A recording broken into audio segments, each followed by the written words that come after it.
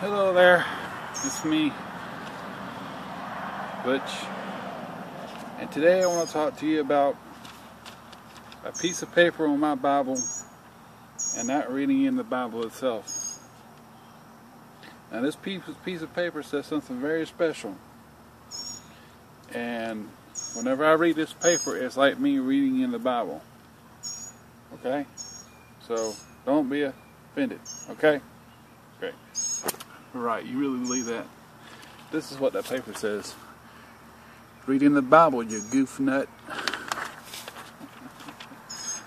You think I'm really going to stand here and just read a piece of paper and not read in the Word? Come on. If I'm not reading in this right here don't matter. Now, some people do it with it the way they want to do it, but I'd rather read in the Bible. Rather read straight from the Bible. And I didn't really come with a message. I didn't come with anything prepared. I'm just going to go to the page, and I'm in Malachi chapter 4. And so I don't have nothing today on my mind. I just kind of going to go from this, and just want to say to September 20th will be my 3rd year reading in the King James Version Bible. Woohoo for me! But I started my 3rd year that I was here in Tennessee. So that year, 3 months from now, a little over 3 months from now, for me it will be my 6th year being here in Tennessee and my 3rd year in the King James Version. I started reading the King James Version, NLT. I first started reading that. I read that, what was it, the September 9th, 2010. I finished that in March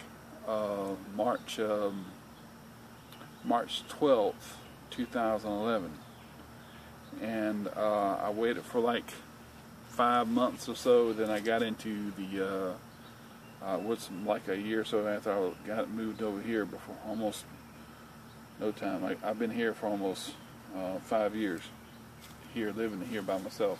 I've been in Tennessee for almost 6. But anyway, just to give you a little, it's nothing on my part bragging about. I'm not bragging about it. I just want to tell you, that doesn't make me any smarter than anybody else. I just want to share it with you real quick before I go to Malachi chapter 4.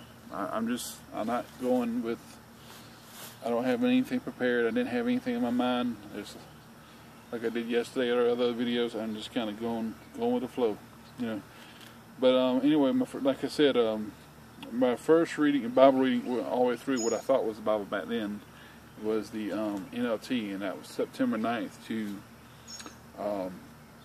March 12th, 2011. And that took me about almost 6 months or so.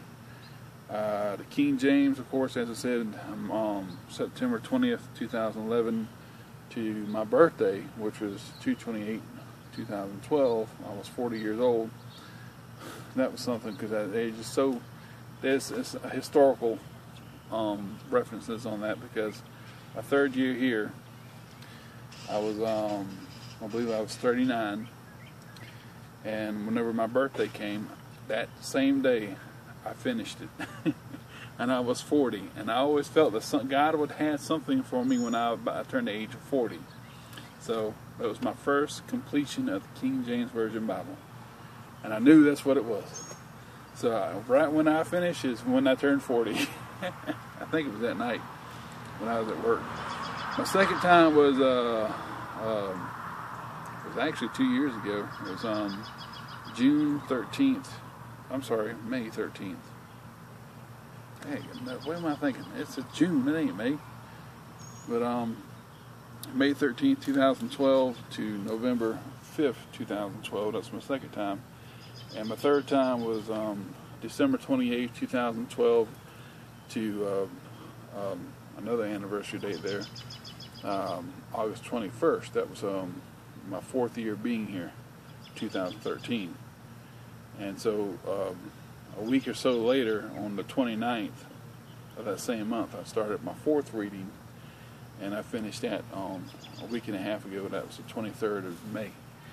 So anyway, I just wanted to share that, and that's probably no big deal to nobody else, but a little bit of a deal to me. I just want to kind of also record that for posterity. That way, Seth gets curious one day, he can see this video. And I'm going to try to save this one for that occasion. And I might do a special video. Not, like I said, not nothing to brag, but it's just something for Seth one day. That way he can look back on it and everything, and then he can select his own date, and read through the Bible, and whenever he stopped, that's something for him to shoot for, look forward to. But anyway, Malachi chapter 4. Ooh, losing balance. It says, "For behold, the day cometh that shall burn as an oven, and all the proud, yea, and all that do wickedly, shall be stubble. And the day that cometh shall burn them up, saith the Lord of hosts, that it shall leave them neither root nor branch. But unto you that fear my name shall the Son of Righteousness arise with healing in his wings. And ye shall go forth and grow up as calves of the stall." Well, maybe this is divine prophecy. You see on the video that I made last night, talking about growing up. You should grow up as calves in the stall, of the stall, it says. Growing. Wow. And that's got to be, the Lord had just put this, this is the Lord's work right here. Just that little bit of nuance. Let's see here. "And ye shall tread down the wicked, for they shall be ashes under the soles of your feet. And the day that I shall do this, saith the Lord of hosts. Remember ye the law of Moses my servant, which I commanded unto him in Horeb, for all Israel with the statutes and judgments. Behold, I will send you Elijah the prophet before the coming of the great and dreadful day of the Lord. And he shall turn the heart of the fathers to the children, and the heart of the children to their fathers, lest I come and smite the earth with a curse." And anyway, people think, well, Elijah gets reincarnated in John the Baptist. Nope. He came in the spirit. It's the same spirit of Elijah.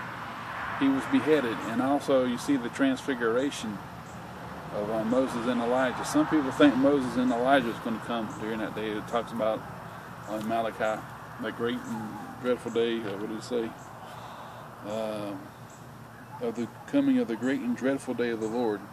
That's Malachi chapter 4, verse 5. So we see Elijah already came, right? He came and he got taken up.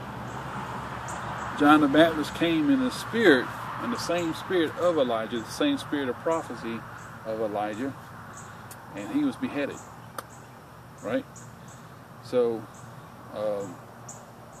it wasn't that John the Baptist was actually Elijah himself. He says it, and I believe it says it in John or something like that. And he says, "Are you so and so?" He goes, "No, I'm not." "Are you this and that person?" "No, I'm not."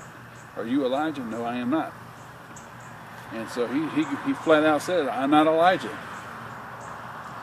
But Elijah will come before that great and terrible day of the Lord.